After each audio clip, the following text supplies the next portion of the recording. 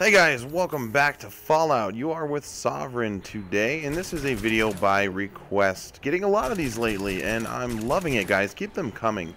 Eric asks that those armors that I did show you guys how to get, he asked that I do a showcase and actually let you see what they all look like. So, this one was not in that video, but this is the hazmat suit. It gives you 1,000 rad resistance. If you want to know where to get it, I did post a video earlier today, as a matter of fact, showing you where and how to get it.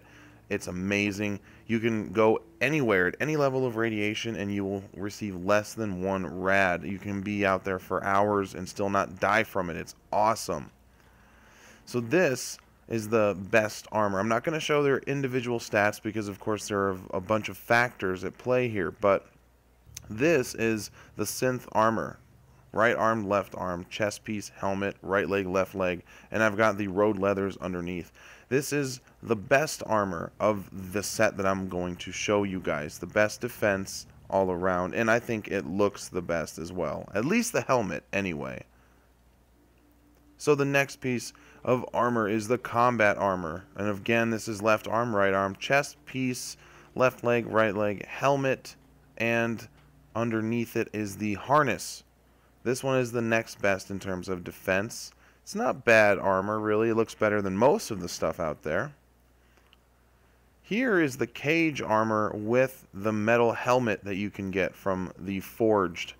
The cage armor is not terrible, but I mean, it actually looks pretty cool in my opinion, and the metal helmet definitely helps as well. I do like the look of this.